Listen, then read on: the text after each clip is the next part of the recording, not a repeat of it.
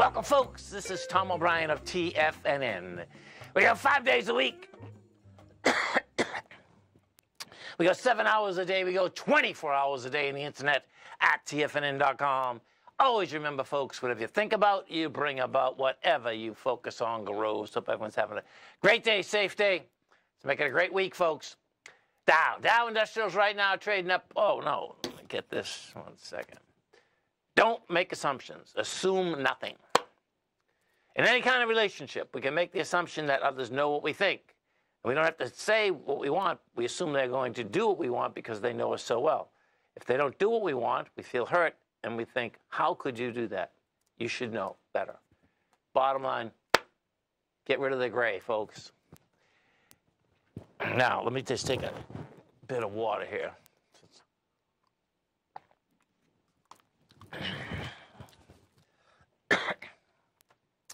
Market-wise, let's take a look at it out here. We have the Dow Industrials up 156, NASDAQ up 295, S&P's up 58. Gold contract down $16, trading at $2,033 an ounce. We have silver off 3 cents, $23.28 an ounce. Light sweet crude off $2.75, $71.06 a barrel. Notes and bonds. The 10-year note up 9 ticks, trading 112 flat. The 30-year up 13 ticks, 122.14, and King Dollar right now trading down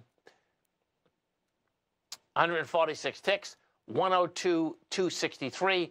The euro is, excuse me, folks, at 109. The yen's trading at 144, and the British pound is at 127 to 1 US dollar. Our phone number is 877-927-6648. Give us a call, folks.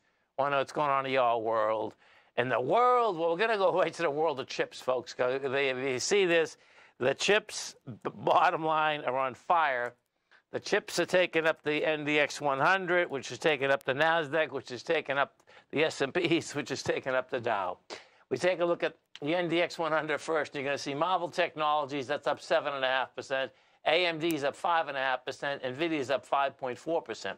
Let's go over to the king, which is NVIDIA, NVDA. And what you're going to see inside NVIDIA, this is an ABC structure up. It's blowing away a B point today. You're talking about wide price spread and accelerated volume, man. The stock has just gone from 494 today to 517. You get 51 million shares traded. And bottom line, you're taking out the swing. You're taking it out with volume. That's a 525. A to B equals C to D. So big numbers there, no doubt about it. If we go inside if we take a look at the Qs, what you're going to see,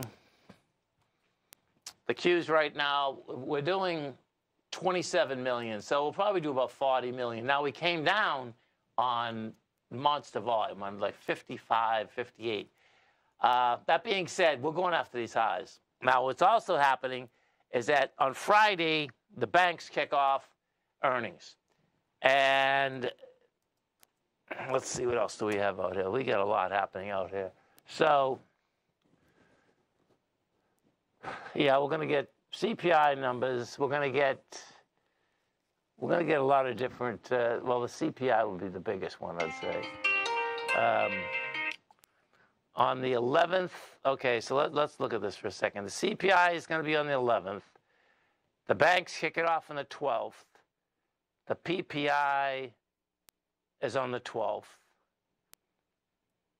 So the PPI, CPI is all about inflation. Wholesale inventories are going to be on the 10th.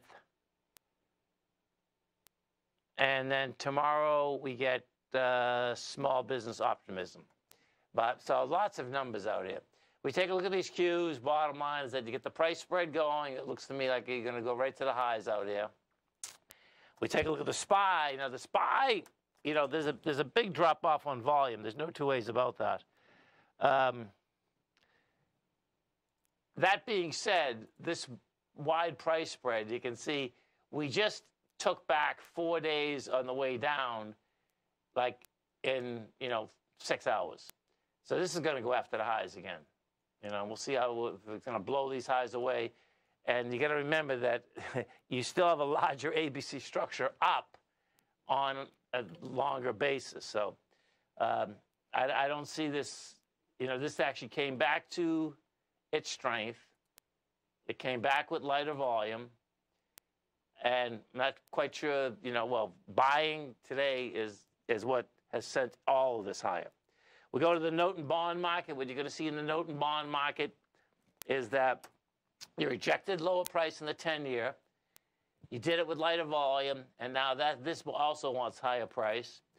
We go into the gold contract. It did the same thing. Gold equities, silver equities. When I was doing the gold report this morning, it was like, okay, they're all rejecting lower price. So even when I was doing that, I'm saying to myself, oh, look at this, man. This means that the S&P also wants to go higher because they're trading together, folks. That's the reality. What does happen, it seems like, you know, gold might not go down as much percentage-wise, but then as soon as the market starts moving higher again, you can expect higher price in the gold and silver market. And what you have out here is that, you know, gold went to 2022, rejected it. You're at 2033. We've done 194,000 contracts. Well, that baby's coming into a couple 100,000. Yeah, 250,000, okay? So that is a rejection of lower price, has lighter volume. That means higher price is coming at us. We go take a look at the dollar, and this is going to be the kicker here. It's back to notes and bonds and the dollar. We take a look at the dollar. Not a lot of movement out there today. You know, you're down 126 ticks. On Friday, what you try to do, you try to go higher, couldn't handle it. Today, it's been a one-way shot in the way down. That being said, you know, it's really a sideways move. But what's wide open here is the first leg down at 99.500. And right now, you're at 102.294. And I expect we're going to get that. And, you know, bottom line is that more than likely what we actually have is that when these numbers start coming out, let's just see what JP Morgan is saying. JPM. So JP Morgan is going to be looking to do on the 12th 40.2 billion and $3.59 to the bottom line. Stay right there, folks. Coming right back. We have the Dow. The Dow Industrials up 137, Nasdaq up 291, S&P's up 55. We're going to be coming back with our man, Steve Rhodes.